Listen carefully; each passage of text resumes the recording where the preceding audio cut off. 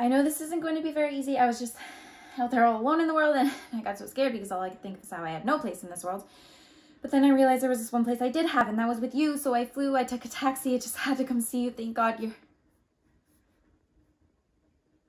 Oh. You're not... Is this the right house? Does Daniel Harding live here? Daniel Harding lives here. I thought. Oh, he doesn't, does he? I'm so sorry. I'm so embarrassed. Probably like, who's this woman and what is she doing here, right? Can't believe I said that. Do you know him? Big guy, big tall guy, played basketball, all Eastern Maine Central.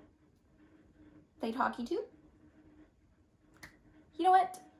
Don't even answer that. It's a terrible question to ask someone who lives in a small town. If everyone in a small town knows everyone else, right? I don't live here anymore, but when I did, I hated it when people assumed I knew everyone just because it was small. It was even worse when they asked if we had plowing all the way up there. Because, I mean, people in small towns really don't know each other any better than they do in big towns. I mean, you know who you know and you don't know who you don't know, right? Oh, gosh. I am so sorry to have bothered you.